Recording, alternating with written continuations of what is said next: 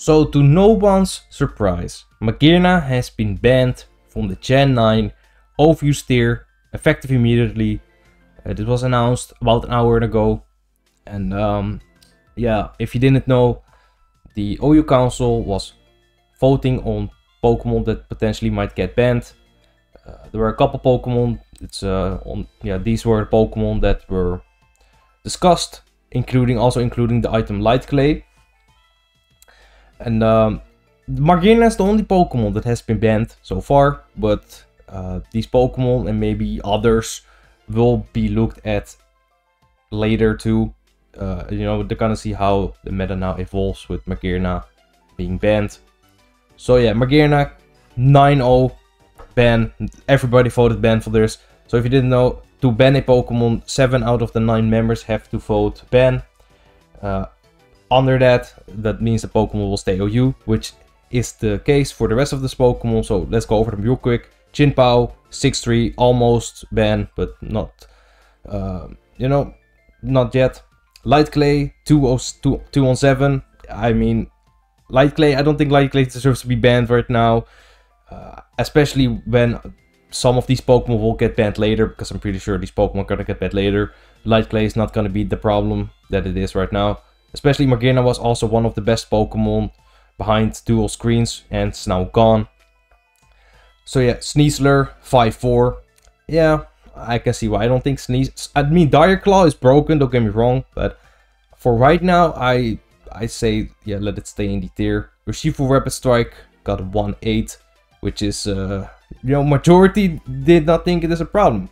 It is a problem, but I would say it's ban worthy right now. Ursaluna got 3-6. Surprised about that. I thought more people would vote to ban Ursaluna. Volcarona 0-9. Yeah, I don't think Volcarona deserves to be banned in the slightest. And both Zamazenta forms, Zamazenta Crown got 6-3, so it was almost banned. And Zamazenta Hero got 4-5. So yeah, let's go for Magearna. Let's look at their reasoning real quick. So yeah, Magearna is one of the most dynamic and versatile offensive Pokemon, capable of breaking through the bulkiest of teams with one set as it stacks boosts while capitalizing on fragile offenses with the next as it deploys seemingly perfect coverage. Terrestrialization bolsters its offensive profile while simultaneously granting free turns defensively for it to continue to position itself well. But other methods of team support such as dual screens or even Trick Room can run up the score promptly on foes as well. And of course also got Spikes. Choice Specs also very powerful set. Assault Vest is still good. And it was used as a Trick Room setter as well with Fleur Cannon and Eject Pack, which allows it to fire off a super powerful Fleur Cannon and then switch out for free to one of its Trick Room abusers. One of those being Ursaluna, which is very common on a team like that. And there were variants to this set, but yeah, this set, as you can see on the screen right now, this was the set that pushes over the edge. Pretty much the same set that was used in Gen 8 and also got banned because of this. But even then, this Pokemon still has other things going for it. Super versatile, so even if it's not running the set, it can just, let's say you switch a Pokemon in to counter this set. You also always have to be wary of this, so you have to go to the Pokemon that can counter this, or else it's gonna get out of hand, and then it just hits you with a Choice Specs Fleur Cannon, for example.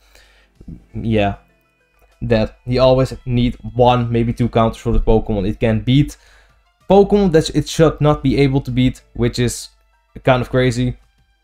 But yeah, Shift Gear, Calm Mind, a double dance set gives it insane boosts to stored power, which it can then use with massive base power.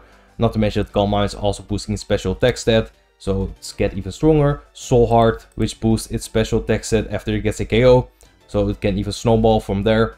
And you get Stab Draining Kiss, which gives it 75% of the damage it dealt as recovery. 50 base power is not that strong, but the healing you get from it, not to mention the stab boost, and you get Calm Mind boosting special attack, it's a lot. Pair that with Leftovers for more longevity, or even Weakness Policy, which gives you even more boost, so you can make setting up easier. And yeah, this Pokemon is just too much. Amazing defensive typing, one of the best in the game, if not the best. Then you gotta even go Terra Water to set up a Pokemon that could hit you for super effective damage. It's just too much. But yeah, Magearna, with Magearna now being gone, it was one of the better Chin Pao checks. So with that being gone, we only have a couple Pokemon that can check Chin Pao. 2 of those being the Zamazenta forms. And our Urshifu can also switch in once, but it's not really a check or counter in the slightest, because after switching once, that Pokemon cannot come in again. So yeah, Magearna banned. I think Screens or Trick Room now gets a heavy nerf, because Magearna was one of the better Trick Room setters, and Ursaluna really appreciated its support role as a Trick Room setter. So I'm curious to see how that's gonna impact Ursaluna's performance, and I'm also curious to see if now Chin Pao is gonna be running rampant even more.